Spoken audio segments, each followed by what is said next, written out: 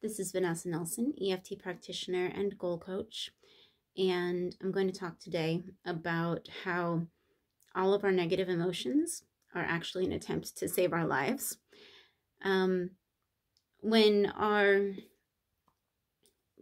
limbic system, part of our brain that processes memory and also decides whether or not we should panic whenever processing certain thoughts, when it perceives something that we've previously identified as a threat or a risk to our own survival, it releases certain hormones into our system. We get cortisol, we get adrenaline, and we have a response to that, which is designed to help us choose whether we need to go into fight or flight.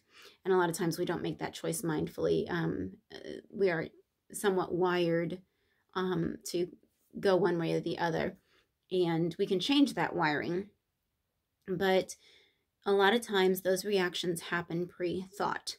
So, and it's designed that way because of the fact that, number one, that's a part of our brain that developed before our ability to reason. It's our animal part. It is a part of us that was designed to save us in situations of dire, life-threatening moments, of basically life-threatening threats. And so it is designed to make us act before we even have a chance to think.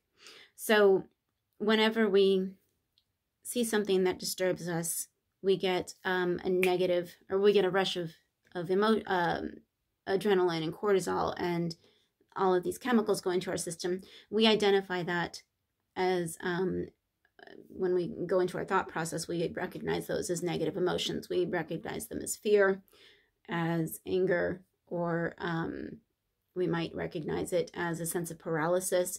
There's various feelings that we can get in response to this mix of chemicals, but it's because our brain, before it actually had a chance to think about it, decided this is a threat to us.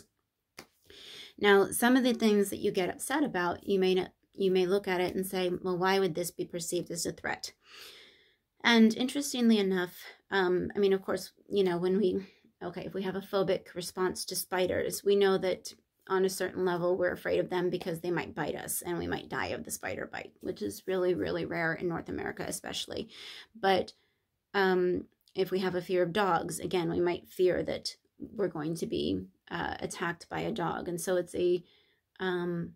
it is a survival mechanism kicking in. And sometimes, though, these don't make sense to us. So if you see a picture of a dog and you start to get a panic response, you know that that's out of line, that you're not actually going to get attacked by a photograph of a dog or a spider or whatever else it may be. Or even sometimes if you're watching it in a movie. And of course, we've got, I'm not talking about sympathetic response where you're watching like a scary movie and you see something scary happening to someone on the film and you have a sympathetic response of fear. That's not what I'm referring to. I'm talking about when you actually have a sense that you are being threatened. Or sometimes we get angry with people in our lives and we don't realize that it is because of a survival instinct.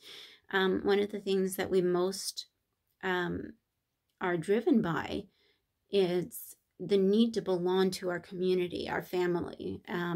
We were, from the very beginning, tribal creatures. We depended on our tribe for survival.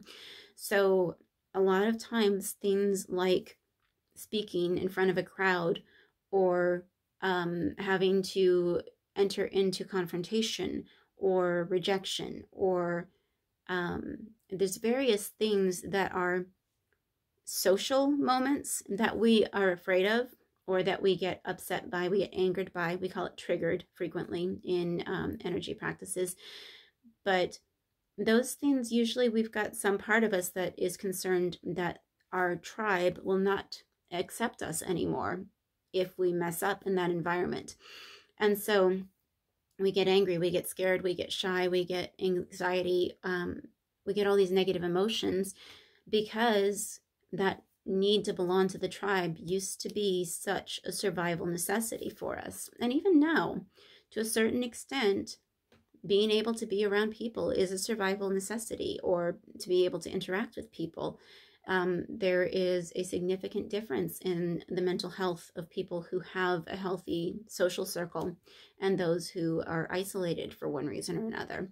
So that can be a survival thing. And so a lot of the things that you think you're very silly for being upset about, they actually have a very good reason underneath. But if you can identify that and recognize that that's not actually currently threatening you, then you can go ahead and move through to where you don't have to be bothered by those things anymore. And EFT, Emotional Freedom Technique, is a really great technique for helping you work through those things.